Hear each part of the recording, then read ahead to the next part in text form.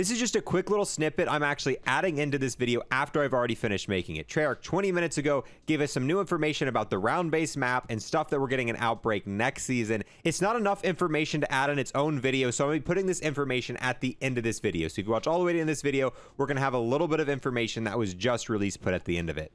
So with that, let's move into the video. Okay, you can start it. Let's roll into the video. Go on. All right, and welcome back, guys. In this video, we're going to be talking about some hints that Treyarch has given us about some massive balancing changes coming next season in Season 4. If you guys have been playing Cold War Zombies for a while now, you know probably the most massive balancing change we've got throughout the entire game's life cycle was them taking the zombies' health cap of 30,000 and increasing that all the way up to 123,000 with the Season 3 Reloaded update. That made the max health cap of the zombies 4 times more than what it was previously. And you could notice that heavily in game. As you got to around 40, 50, 60, and especially when you got into the 80s, you realized the zombies had way more health, and using bullet weapons at that point pretty much became trivial. There are very few weapons you can use in the game right now at around 85 plus that are going to really do much of anything. Obviously, all 3 of the wonder weapons are still your best bet. The ray gun, the ray K, and the die shockwave still perform fairly well at these higher health caps, but most of the bullet weapons fall off. I know the amp and the M16 still perform well, even the pump action shotgun, but other than that, most of the bullet weapons just aren't usable, and you really need to switch to wonder weapons to make these high rounds possible. Which this isn't necessarily a bad thing. In older Call of Duties, you had to be using wonder weapons to get, past round 100, 200, and stuff like that. Even with the health cap of 120,000, it's still relatively easy to hit round 100 plus. It's just not as easy as what it used to be.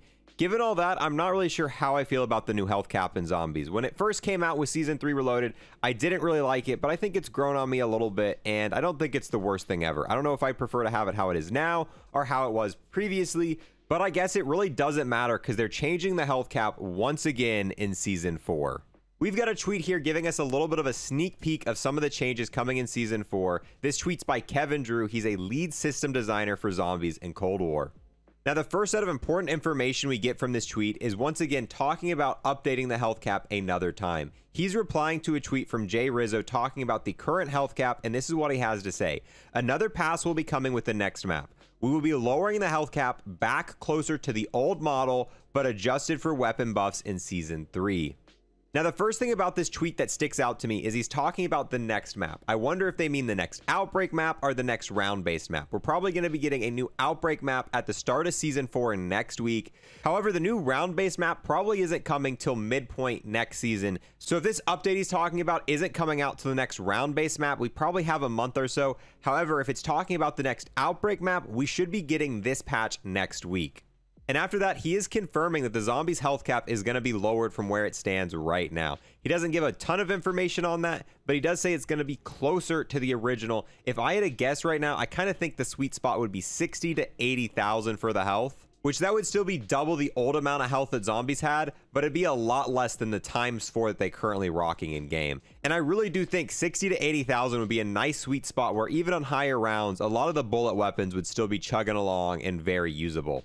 But not only is the health cap getting adjusted, we have 2 other things in this tweet that I'm very excited about. The next thing he says is also looking at sniper and melee buffs, which I think is going to be huge. You guys know if you've watched this channel, I really think the snipers in this game need to be readjusted. The fact that regardless of which sniper you're using, you could use the ZRG, which is the highest damage weapon in the game, have it max packed and shoot into a horde of zombies, only hitting headshots. The max amount of zombies you're going to be able to kill is 3. All the snipers in this game are limited to having 3 penetration power, so it doesn't matter how much damage they do, you will only ever be able to kill 3 zombies with 1 bullet with a sniper, which is definitely disappointing and a step back from other games we've seen.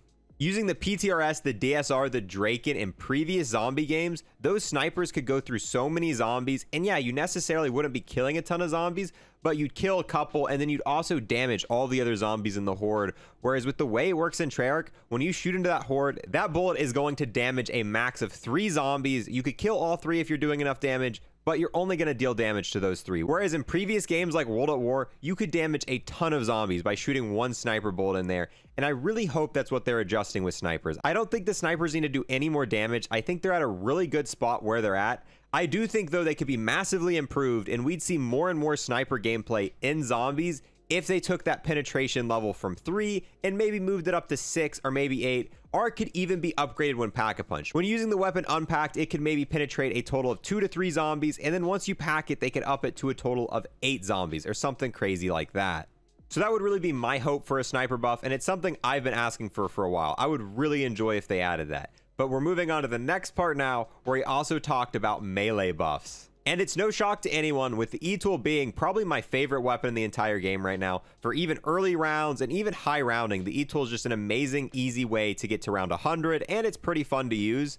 I'm definitely pretty stoked about a melee buff. Now, if I had to take a guess of what these melee buffs are going to be, on the old health cap, regardless of what round you were, if you took a knife, fully upgraded, it got max pack, maxed here, you could one-hit a zombie on any round. The knife was doing 40,000 damage, so even on round 1,000, you were able to hit a zombie once and you would end up killing it with a melee weapon.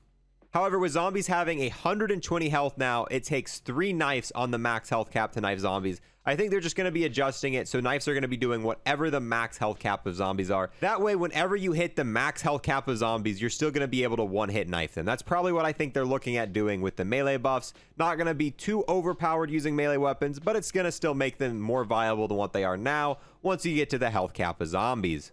But yeah, with that, that's all of the new information we've got. Definitely let me know how you guys feel about that. How do you feel about them lowering the health cap once again? How do you feel about the potential sniper melee buffs coming next season?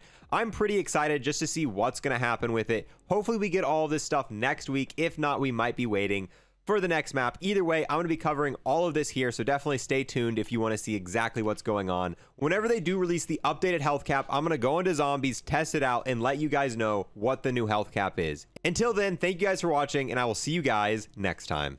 So as stated in the beginning of the video, here are the quick few teasers that Treyarch has just given us. So starting off, they tweeted out, "It's feeding time," and this is them kind of teasing the new zoo map we're getting in Outbreak starting next season. Just, you know, a quick little warping intro scene. We did see a little bit of gameplay of this map yesterday. We saw zombies coming down a stairwell. I mean, it's just a new Outbreak map, nothing too interesting here. The tweet after this is what I find more interesting. The prologue to our next round-based zombies map begins on June 17th. This is them confirming that the next portion of the Outbreak Easter egg will be launched on the 17th, and it's going to lead into the round-based map. This does not mean that we are getting the round-based map starting next season. It means that we're getting an Outbreak Easter egg that's going to lead us into the next round-based map farther in on the season. This is the little teaser they're giving for us. W, the defectors are en route. We must move to extract -R. So a little bit of information on the Outbreak Easter egg and 100% confirming that we are getting it next week and that it is going to lead to the next round-based map. That's all the new information we've got. Gonna keep you guys up to date as always. I'll see you guys next time. Peace.